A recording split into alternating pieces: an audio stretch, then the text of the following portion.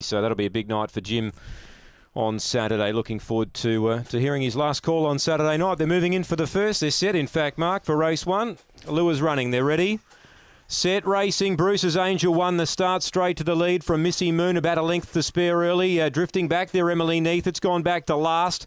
Running on midfield, Dasher Mullane now moves to second. Then No Plans, dropping back Missy Moon now. Then Maddie Moonshine and Emily Neath is last. Well, the leader ran off there, Bruce's Angel, and the run came for Dasher Mullane, and it took it, and it raced clear over the last 50. And Dasher Mullane defeats Bruce's Angel. No Plans gets up for third from Maddie Moonshine in fourth. Then Emily Neath, it was never a possibility. And last in was Missy Moon, time 23:56 on the first. Dasher Mullane wins the opener for Scotty Feltus. He got the best run through, you could see down the back.